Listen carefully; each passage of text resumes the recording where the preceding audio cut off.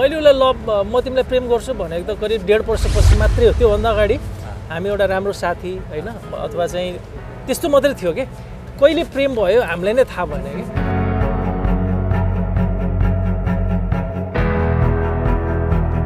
उसलाई चाहिँ एउटा केटाले हेरिरहन्छ भन्ने कुरा बाटै भनिदियो क्या। त्यहाँ पछि चाहिँ मलाई जेलस भयो क्या है तेरि कतै फेरि होइन भन्ने भयो।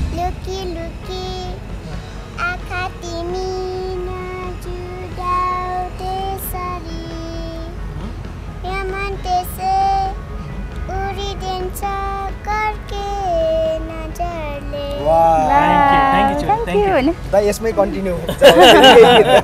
लुकी लुकी आँखा तिमी नजुधाउ त्यसरी। र एकचोटि त्यही कन्सर्ट्स गर्ने बेलामै वीरगन्ज आएको बेलामा भेट चाहिँ त्यहीँबाट स्टार्ट त्यसरी नै भयो। आज मलाई पनि खुसी लागेको छ कि मैले अब भनौँ यति धेरै साथीहरू आउनु भएको छ मिडियाको साथीहरूलाई उहाँलाई पनि चिनाउन पाएँ,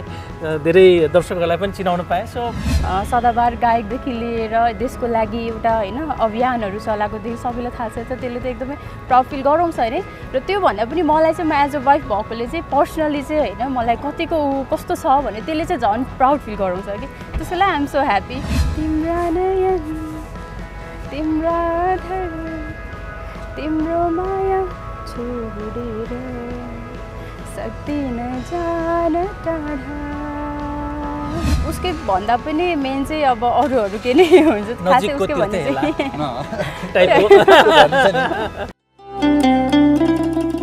सुख दुःख बिसाउने साझा चौतारी विशाल चौतारी। सुख दुःख बिसाउने साझा चौतारी विशाल चौतारी। विशाल चौतारी टिभी हेरेर बसिरहनु भएको सम्पूर्ण दर्शकमा स्वागत गर्न चाहन्छु। म विशाल उपस्थित भएको छु। आज पनि एक विशेष कुराकानी तपाईहरुमाझ लिएर उपस्थित भएको छु। आजको कुराकानी के कस्तो लाग्छ अन्तिमसम्म हेरेर प्रतिक्रिया दिन नबिर्सिनु होला। सँगै विशाल चौतारी टिभीलाई अहिलेसम्म सब्स्क्राइब गर्नु भएको छैन भनेदेखि सब्स्क्राइब गर्न पनि नबिर्सिनु होला। आउनुस् मेरो अतिथिसँग गरिएको कुराकानी हेरौं।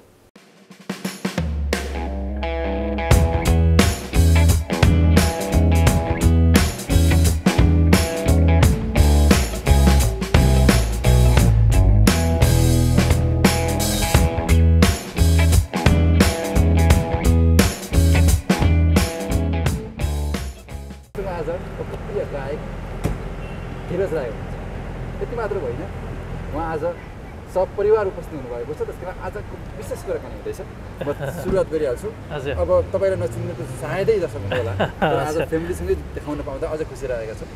आज तपाईँलाई भन्दा बढी म म्यामलाई र नानुलाई बढी म प्रश्न गर्नेवाला छु। सुरुवात गर्न चाहन्छु। धेरै स्वागत छ आज। Thank you so much. Thank you. अब म परिचयबाटै सुरुवात गर्नुपर्छ। Please please please. लागि हजुर थाहा छैन। त्यही त अलिक कमै थाहा छ। अथवा तपाईसँग नजिक भएका धेरैलाई थाहा होला, तर पनि अधिकांश आम पब्लिकलाई चाहिँ थाहा छैन। हजुरको नाम, हजुरको प्रोफेसन सँगै भनिदिनुहोस् न। सर्वप्रथम त नमस्ते सबैजनालाई। मेरो नाम चाहिँ भावनु राणा मगर, म वीरगन्जबाट हो। र मेरो प्रोफेसन भन्नुपर्दा चाहिँ अहिले अफिसियली भनौँ न होइन, अफिसमा नै म अहिले काम गरेर आउँछु। हाम्रो आफ्नो फ्यामिली बिजनेस टाइपकै हो त्यो चाहिँ। हजुर थ्याङ्क यू। ओके, अब यता सोध्छु हजुरको नाम चाहिँ के हो? मेरो नाम दिचुङमा राई हो। दिचुङमा राई। ओके, दिचुङ कति वर्ष पुग्नुभयो? म 5 वर्ष। ओके, 5 वर्ष पुग्नुभयो। र अहिले एकछिन प्रश्न आइहाल्छ। परिवार सहित अलिक कमै हिँड्नुहुन्छ हो। आज अलिक स्पेशल कार्यक्रम भएर मात्रै? विशेष गरी अब कस्तो भने एक त त्यही हो, यो के समय नमिलेर अथवा अब ऊ पनि 10 to 5 काममा हुन्छन्। अब छोरी पनि दिउँसो स्कुल भएकोले गर्दाखेरि पनि हो। अब कतिपय कार्यक्रमहरूमा अब 2-3वटा कार्यक्रम भ्याउनु पर्ने हुनाले पनि एकैचोटि फ्यामिली जान अलिक असम्भव जस्तै भयो। तर अब आजको चाहिँ विशेष गरी यो कार्यक्रममा अब एउटा होइन यसो फ्यामिली पनि लिएर जाउँ अथवा चाहिँ जुन प्रकार उहाँले सम्मान गरिदिनुहुन्छ आफ्नो कामको लागि, त यो कामलाई छोरी र मेरो मिसेसलाई किन विटनेस नगराउने होइन, एउटा महत्त्वपूर्ण काम पनि हो। त्यसले गर्दाखेरि पनि आज मलाई पनि खुसी लागेको छ कि मैले अब भनौँ यति धेरै साथीहरू आउनु भएको छ मिडियाको साथीहरूलाई उहाँलाई पनि चिनाउन पाएँ, धेरै दर्शकहरूलाई पनि चिनाउन पाएँ। सो अलिक अहिले कमै भइरहेछ, फ्यामिली बाहिर जान अलिक कमै भइरहेछ, उपस्थितिले कम छ। जस्तो Nepal fashion and entertainment award हजुर चाहिँ दाइले अवार्ड प्राप्त पनि सम्मान पनि प्राप्त गर्नुहुँदैछ। हजुर, त्यो हुँदाखेरि कस्तो भाइब्स आउँछ त यत्रो वर्ष यो क्षेत्रमा हजुर सङ्घर्ष गरिरहनु भएको छ हजुर लागिरहनु भएको छ होइन ठ्याक्कै आज परिवारसँगै हजुर हजुर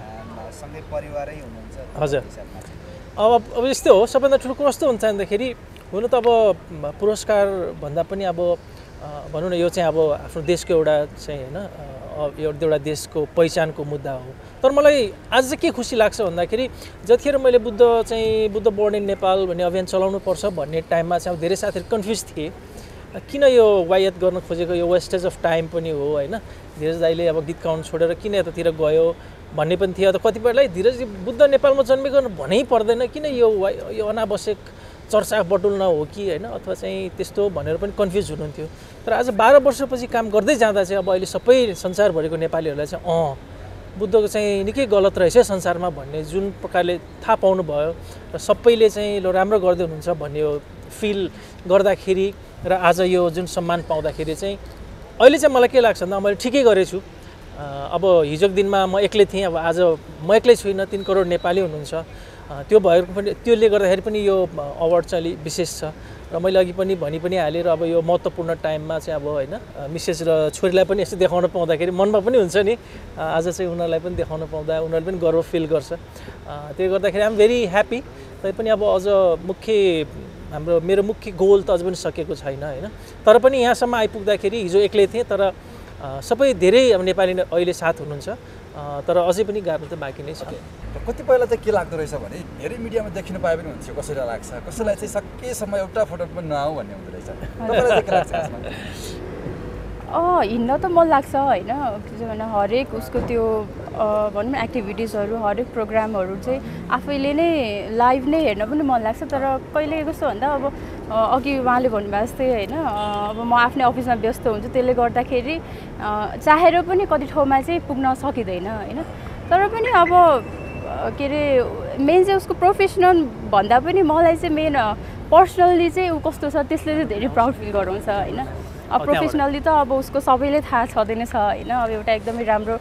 सदाबहार गायकदेखि लिएर देशको लागि एउटा होइन अभियानहरू चलाएकोदेखि सबैलाई थाहा छ त्यसले त एकदमै प्राउड फिल गराउँछ अरे र त्यो भन्दा पनि मलाई चाहिँ म एज अ वाइफ भएकोले चाहिँ पर्सनली चाहिँ होइन मलाई कतिको ऊ कस्तो छ भने त्यसले चाहिँ झन् प्राउड फिल गराउँछ कि त्यसको लागि आइएम सो ह्याप्पी उसँग अब हरेक प्रोग्राममा हिँडेरै राख्नुपर्छ भन्ने पनि आवश्यकता छैन होइन अब त्यही हो ओके अब जस्तो आफ्नै घरमा गायक भइसके पछाडि त्यो गीत धेरै पनि कसै चाहिँ धेरै नसुन्ने आफ्नै मान्छेको हो भन्ने बरु तपाईँको अरू फ्यानहरूले बढी सुन्ने धेरै पटक रिपिट गर्ने आफ्नै मान्छेले चाहिँ बढी सुनिँदैन रहे भन्छ कि खासमा तपाईँले कतिको सुन्नुहुन्छ बिफोर म्यारेज चाहिँ सुनिन्थ्यो आफ्टर म्यारेज चाहिँ खासै त्यस्तो छैन अब सुनिरहेको हुन्छ प्रायः होइन इन्टरभ्यूहरूमा भयो घरमा पनि गाइरहेको हुन्छ होइन सुनिरहेको हुन्छ तर उसकै भन्दा पनि मेन चाहिँ अब अरूहरू के नै हुन्छ खासै उसकै भन्ने हजुर हजुर तर के हुन्छ भने अब कस्तो गीत आयो होला भनेर कुनै पनि रेगुलर फलो गर्ने होइन घरको मान्छेले त गीत बनाउँदै पनि सुने आउँछ होला धेरै फेरि यसमा मैले के भन्छु भने उसलाई हरेकचोटि मैले कम्पोज गर्दाखेरि उसलाई नै फाइनल टेस्ट गराउँछु क्या किनभने अब ऊ चाहिँ कस्तो भने अहिलेको जमानाको पनि पर्यो अनि जस्तो कतिपय बेला कस्तो गीत चल्छ भन्ने कुरा चाहिँ आफ्नो होइन जेनरली मेरो गीत कम्पोज कस्तो भयो भनेर सुन्ने पहिलो चाहिँ अडियन्स उही नै हुन्छन् होइन जस्तो कुनै बजारमा आयो भने पहिला उसलाई नै सुनाइसकेको हुन्छु र त्यो गीत चाहिँ अब यसमा सुधार गर यसको यो अलिक शब्द मिलेन कि अड भयो अथवा चाहिँ गीतको स्पिड बढेन कि भन्ने पहिला उसले नै मलाई दिन्छ क्या मेरो पहिलो श्रोता नै उही हुन्छ होइन त्यो भएर पनि होला अब त्यो बजारमा आउँदाखेरि उसलाई थाहा भइसक्यो लगभग थाहा हुन्छ कि यो चाहिँ अलि तिम्रो 20वटा गीतमा चाहिँ यो चाहिँ अलि चल्छ भनेर चाहिँ उसले नै प्रेडिक्ट गरेको पनि होला सायद होइन के छ तिमीलाई फर्स्ट अफ अल मलाई उसले त्यो दिएकोमा थ्याङ्क यू होइन तर त्यो भन्दा पनि अब सबैको आफ्नो फ्लेभर हुन्छ नि त होइन अब उसको फ्लेभर अलिकति डिफ्रेन्ट हुनसक्छ मेरो डिफ्रेन्ट हुनसक्छ मैले आफ्नो चोइस अनुसार भन्ने मात्रै हो तर एट द एन्ड चाहिँ मैले उसलाई नै अब तिमी आफै चुज गर डिसाइड गर है किन भन्दा अब यो म्युजिकको मार्केट मलाई भन्दा पनि उसलाई थाहा हुन्छ धेरै होइन त्यही भएर अब मैले आफ्नो सजेसन चाहिँ राख्ने हो तर अब उसले नै आफै डिसाइड गर्छ नि त होइन अब धीरज राई भनेर ठ्याक्कै चिनेको तपाईँले कति वर्ष पुगेछ होइन चिन्नुभन्दा अगाडि गीत सुन्नुहुन्थ्यो खासमा यो मिलनको सुन्नु मन लाग्यो गीतबाटै भेट भयो कि खास के रहेछ नाम त पहिल्यैदेखि सुनेको हो नि होइन अब आजभन्दा 10-15 वर्ष अगाडि त धीरज राई भनेपछि त एउटा होइन एउटा जेनेरेसन नै भनौँ न आफ्नो उसले भनौँ न आफ्नो ट्यालेन्टले नै उ गरेर जमाएर बसेको त्यो नाम होइन अब सुनिरहेको हुन्थेँ तर खासै एकदमै धेरै त्यो भनौँ न एकदमै गीतहरू एकदमै सुनिराख्ने प्लस एकदम त्यस्तो चाहिँ थिएन किनभने त्यो टाइममा म पनि आफ्नै पढाइदेखि त्यसमा बिजी भइरहेको हुन्थेँ खासमा भेट भनेको चाहिँ भनौँ न अब त्यहाँ वीरगन्जमा हुँदाखेरि चाहिँ मैले त्यही वीरगन्ज टेलिभिजनमै काम गरिरहेको थिएँ त्यतिखेर अनि कन्सर्ट्सहरू भइरहेको हुन्थ्यो अनि त्यो क्रममा चाहिँ अब भनौँ न फेसबुकमा पनि अब 1-2 चोटि चाहिँ हेलो चाहिँ भइरहेको हो अब त्यो कन्सर्ट्सको टाइममा पनि अब विभिन्न कलाकारहरूसँग भेट भइराख्ने भएकोले गर्दाखेरि चाहिँ उसँग पनि त्यही क्रममा हाई हेलो भइरहेको र एकचोटि त्यही कन्सर्ट्स गर्ने बेलामै वीरगन्ज आएको बेलामा भेट चाहिँ त्यहीँबाट स्टार्ट भयो हजुर छैन गीत चाहिँ बजाइदिएछ उसले त्यहाँबाट गीतहरू चाहिँ बजाइरहेको थियो तर यस मेरो गीतको केही राप रहेछ उसलाई अब मन पर्यो भनेको कस्तो गीत धेरै सुनेर अथवा एउटा फ्यान्सको हिसाबले भेट भएको त होइन त्यस्तो चाहिँ होइन त्यस्तो चाहिँ होइन अब ऊ चाहिँ सञ्चारकर्मी अब उसले भनौँ न सबै सेलिब्रिटीसँग उही नै थियो होइन अब फेरि उसलाई सायद मनमा त्यो प्रेमको भाव थिएन नै होला मैले नै उसलाई प्रपोज गरेको थिएँ म होइन मलाई पहिले मन परे पनि हो होइन अनि विशेष गरी अब त्यो एउटा कार्यक्रममा उसले मेरो चाहिँ इन्टरभ्यू सुनेको रहेछ होइन अनि त्यो कार्यक्रममा सुनिसकेपछि चाहिँ फेरि उसले चाहिँ भनौँ न स्वर यस्तो राम्रो भएको मेरो थटहरूलाई राम्रो लाग्यो क्या र त्यहाँपछि चाहिँ सुरु भएर पहिलो अप्रोच चाहिँ मेरो नै थियो पहिला चाहिँ उनप्रतिको चाहिँ भनौँ न भनेपछि उहाँको अप्रोचलाई तपाईँले एक्सेप्ट गर्नलाई कति समय लाग्यो 1.5 years जति लाग्यो 1.5 year फेरि इन्ट्रेस्टिङ के छ भन्दाखेरि किन भन्दाखेरि अब होइन यस्तो हाम्रो मैले उसलाई म तिमीलाई प्रेम गर्छु भनेको त करिब 1.5 वर्षपछि मात्रै हो त्योभन्दा अगाडि हामी एउटा राम्रो साथी होइन अथवा चाहिँ त्यस्तो मात्रै थियो कि कहिले प्रेम भयो हामीलाई नै थाहा भएन कि अनि कहिले पनि मैले उसलाई एउटा सिङ्गर जस्तो पनि बिहेभ गरिनँ उसले पनि मलाई एउटा कुनै सेलिब्रिटी जस्तो गरेन हामी बस साथी जस्तो रूपमा थियौँ अनि 1.5 वर्षपछि मात्र थाहा भयो कि उसलाई चाहिँ एउटा केटाले हेरिरहन्छ भन्ने कुरा बाटै भनिदियो क्या त्यहाँपछि चाहिँ मलाई जेलस भयो क्या है तेरि कतै फेरि होइन भन्ने भयो त्यतिखेरसम्म उसलाई प्रेम गर्छु जस्तो पनि लागेको चाहिँ थिएन क्या खासमा तर एउटा केटाले मलाई यस्तो गर्छ बिहे गर्नको लागि प्रस्ताव गर्यो भनेपछि म एकदम जेलस जस्तो भएँ त्यसपछि चाहिँ मैले उसलाई चाहिँ अब चाहिँ यो चाहिँ अब ढिलो गर्नुहुन्न जस्तो पनि लाग्यो होइन र त्यतिखेर अब प्रेममा एउटा चुर्लुमा डुबी पनि सकेको रहेछु मैले त्यो भएर त्यसरी सुरु भयो भनौँ न 1.5 वर्षदेखि जस्तो बाहिर हामीले सेलिब्रिटीले हेर्दाखेरि ओहो भन्ने हुन्छ एउटा फोटो खिच्न पाएँ भन्ने हुन्छ हाम्रो तर सेलिब्रिटीकै आफ्नै मान्छे भइसकेपछि खासमा बाहिर र भित्र कति फरक हुँदो रहेछन् सेलिब्रिटीहरू धेरै नै फरक आफूलाई त्यो अनुसार प्रेजेन्ट गर्नु पनि पर्दो रहेछ होइन अब बाहिर निस्केर आज सेलिब्रिटी भएपछि चाहिँ अब आफूले त्यो अनुसार प्रेजेन्ट गर्नु पर्यो अलिकति फेरि यो फिल्ड भनेकै अलिकति देखाउनु पर्ने होइन त्यो अलिकति भनौँ न सो अफ धेरै हुने पर्यो यसमा होइन सोबिज नै भन्यो अब भित्र चाहिँ पर्सनल्ली भन्दाखेरि चाहिँ इभन के अरे मैले पनि उहाँलाई उसलाई अब भनौँ न बिहेभन्दा अगाडि चाहिँ त्यस्तो अब अहिले जसरी एकदमै चिन्छु होइन त्योभन्दा अगाडि मलाई पनि कतै चाहिँ अब सेलिब्रिटी हो होइन अब बाहिर अर्कै भित्र अर्कै होला या कस्तो होला भन्ने हुन्थ्यो होइन तर आफ्टर म्यारिज चाहिँ अब झन् जति धेरै बुझेँ त्यति चाहिँ मलाई चाहिँ अब पर्सनली चाहिँ एकदमै अब बाहिर जस्तो जे भए पनि मिडियामा होस् या टेलिभिजन जस्तो भए पनि पर्सनली चाहिँ अझै जेन्युइन रहेछ भन्ने चाहिँ त्यो फिल भयो कि मलाई चाहिँ अब यो यति भनिरहँदाखेरि हजुर तपाईँको बेस्ट सङ चाहिँ कुन हो भनेर सोध्नुपर्छ प्लिज उहाँकै सङमध्ये धेरै नै छ होइन प्रायः सबै राम्रो छ एकदमै होइन ओके कस्तो गाह्रो तिम्रा नयन तिम्रा आजै चाहिँ एकदम तिम्रा नयन चाहिँ उसलाई मन पर्ने गीत लाइन भाउजूले गाउन अब एक लाइन भाउजूले राम्रो गाउनुहुन्छ मलाई थाहा छ होइन खासै छिमेकी भएको हो नाताले अलिअलि जान्छ खासै जस्तो राम्रो त गाउन आउँदैन होइन अब एक लाइन गाइदिउँ ओके ट्राई गर्छु है यो गीत गाउनु पर्ने होइन रेडी 1 2 3 तिम्रा नयन तिम्रा आधार तिम्रो माया छोडेर सक्दिन जान टाढा तिमीलाई बोलेर थ्याङ्क यू ओके राम्रो रहेछ नि तपाईँको थ्याङ्क यू सो मच यति राम्रो गीत गाउनु हुँदो रहेछ यति ब्युटिफुल पनि हुन्छ दाइलाई कहिले काहीँ आफ्नो म्युजिक भिडियोमा हुन्छ नि मोडलको रूपमा हिरोइनको रूपमा चाहिँ राख्नु भन्ने कहिले काहीँ सोच आएन दाइ सोच हुँदै पनि छ त्यो कुरा अब हुन्छ अब कतिपय कुराहरू सरप्राइजमै राख्नुपर्छ नि होइन त्यसलाई इन्ट्रेस्ट पनि छ होइन अलिकति गीतमा पनि इच्छा छ मैले पनि भनिहालेँ अब मेरो पहिलो कम्पोज गरिसकेपछि पहिलो श्रोता पनि उही नै हो कुन गीत अब धेरै कम्पोज गरिएको छ होइन हुन्छ त्यसमा कुन हान्ला त यसलाई बजारमा भन्नेमा चाहिँ उसलाई नै दिने हो त्यो भएकोले प्रत्यक्ष अप्रत्यक्ष रूपमा चाहिँ ऊ सङ्गीतमा पनि मसँग जोडिएको छ भनौँ न भाउजूको त कुरा रह्यो अब नानुको गाउन खोज्नु ल दाइ पनि यस्तो राम्रो अब गाउने भइसकेपछि भाउजू पनि यति राम्रो गाउनुहुन्छ छोरीले चाहिँ कतिको गाउनुहुन्छ ल लुकी लुकी सुनाइदिए पापाको एउटा ओके पापाको लुकी लुकी ल गाइदिनु ल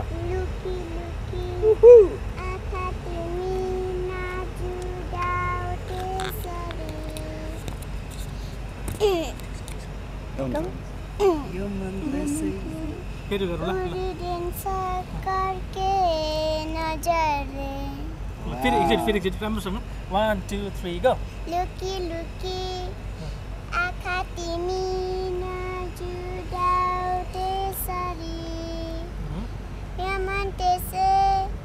उडिदिन्छ कर्के नजरले थ्याङ्क यू दाइ यसमै कन्टिन्यू लुकी लुकी आँखा तिमी नजुधाऊ त्यसरी यो मन त्यसै उडिदिन्छ कर्के नजरले दाइ अब हजुर नानीको चाहिँ कस्तो छ गीतहरू नानीले पनि राम्रो गाउनु हुँदो रहेछ हजुर कस्तो छ स्वभाव चाहिँ ठ्याक्कै भन्नु पर्दाखेरि इमोसनल छ एकदमै सानो कुराले छुइहाल्ने कलाकारमा हुने एउटा गुण इमोसन हुनै पर्यो होइन अर्को कुरो चाहिँ उसको गीतमा भन्दा पनि डान्समा अझ राम्रो छ उसलाई गीत भन्दा पनि डान्समा चाहिँ एकदमै रुचि छ होइन अनि अब यसो हेर्दाखेरि गीत भन्दा पनि डान्सतिर पो जान्छ कि जस्तो उसको लागिरहेछ उसको अनि त्यो भएकोले इन्ट्रेस्ट राख्छ तर अब अहिले नै के गर्छ भन्ने चाहिँ थाहा छैन तर क्रिएटिभ चाहिँ छ उसलाई ड्रइङ्सहरू मनपर्छ ड्रइङहरू गर्छ होइन अनि अब वाद विवादमा भाग लिन्छ सो अहिलेसम्म ठिकै छ ओके भनेपछि म्यामलाई पनि उहाँसँग भिडियोमा फिचर हुने इच्छा चाहिँ हो मैले विचार गरेको छु इच्छा पनि छ र अब मेरो पनि इच्छा छ दुईजनाको इच्छा छ अब दिसुङलाई पनि राखेर है अब विभिन्न उसमा त अब भनौँ न इन्टरभ्यूहरूमा त अब आइ नै हाल्छ अब त्यस्तै मिलेको छैन उसलाई पनि डान्सको चाहिँ उसमा चाहिँ राख्ने इच्छा छ मलाई छोरी अब त्यो कहिले जुरेको छ होइन त्यो अनुसारले हामी आज चाहिँ हजुर फ्यामिलीसँग यसरी कुराकानी गर्न पायौँ धेरै पटक सिङ्गल अन्तर्वार्ता भइरहन्थ्यो हो नि तपाईँको अभियानहरू छ तपाईँको गीत सङ्गीत मात्र पनि होइन अरू कुरा गर्न पाइन्छ आज फ्यामिलीसँग कुराकानी गर्न पाएँ म्यामसँग फेरि पनि यसरी कुराकानी गर्न पाइराख्नुहोस् केही छ तपाईँलाई म सोध्छु अन्तिममा अथवा हुन्छ नि त तपाईँको पनि अब यसो हेरिसकेपछि तपाईँलाई पनि चिन्ने अब केही दर्शकहरू हुनुहुन्छ अलरेडी हुनुहुन्थ्यो अझै बढी थपिनुहुन्छ उहाँहरूको लागि के छ भन्नु सबैलाई थ्याङ्क यू भन्न चाहन्छु हेरेर बसिदिनु भएकोमा र त्यही हो अब कलाकारहरूलाई चाहिँ हामीले आफ्नो होइन राष्ट्रिय कलाकारहरूलाई चाहिँ अझै हामीले प्रायोरिटी दिनुपर्छ होइन उहाँहरूको कलालाई चाहिँ हामीले मध्यनजर गरेर उहाँहरूलाई अझै भ्यालु दिनुपर्छ र त्यो दिनै राख्नु भएको छ र अझै पनि होइन जेन्युन आर्टिस्टहरूलाई चाहिँ हामीले उहाँहरूलाई चाहिँ माया गरिराख्नुपर्छ र अब उहाँको भनि नै हाल्यो उहाँको फ्यान फलोइङ धेरै नै हुनुहुन्छ होइन उहाँलाई मन पराइदिनेहरू धेरै नै हुनुहुन्छ सबैलाई थ्याङ्क यू सो मच भन्न चाहन्छु थ्याङ्क यू धन्यवाद थ्याङ्क यू